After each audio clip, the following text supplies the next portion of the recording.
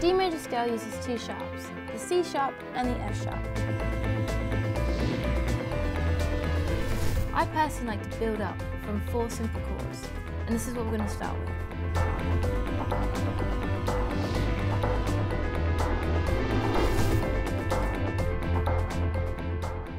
Hi, I'm Laura Saggers and I'm the piano professor for Professor.com, and this is how to play piano for beginners.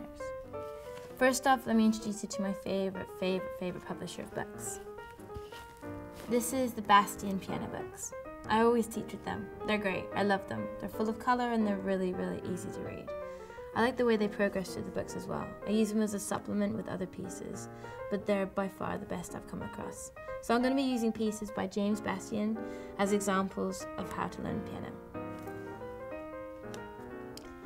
First off, let's remind ourselves of middle C. So, thumbs up for 1, 2, 3, 4, 5. So put your thumb, finger 1 on middle C. Remember, 2 black notes down with the white note to the left. If you look at the piece of music, it says you're going to start off with your 3rd finger. So, where is your 3rd finger placed? If your thumb is on C, find the 3. C, D, E. 3rd finger is going to be on the E. So starting on the E, you're going to go 3, 2, 1, 2, 3, 3, 3, 2, 2, 2, 3, 5, 5, as written on the piece of music. And it'll sound like this.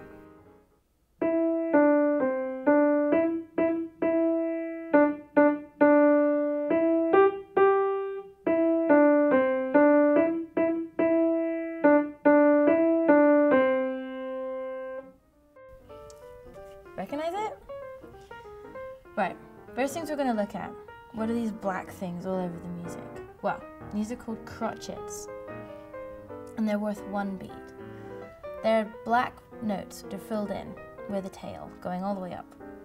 Next, you'll notice a big black line going right down the middle, and they come across the piece all over. In this one, there's 1, 2, 3, 4, 5, 6, 7 of them. These are called bar lines, and they separate each bar from each other. It also enables you to count how many beats per bar.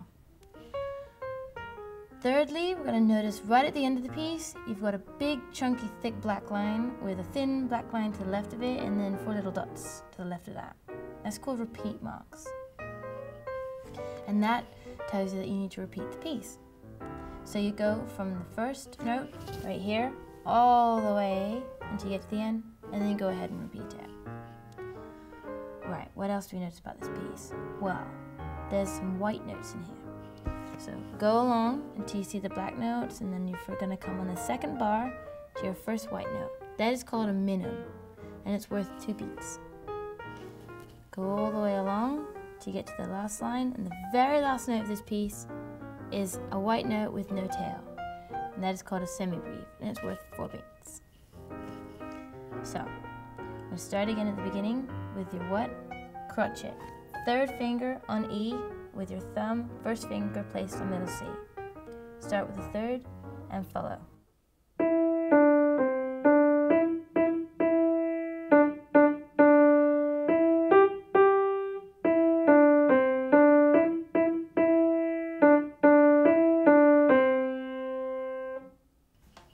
Ideally, you would repeat that. So, let's do a recap.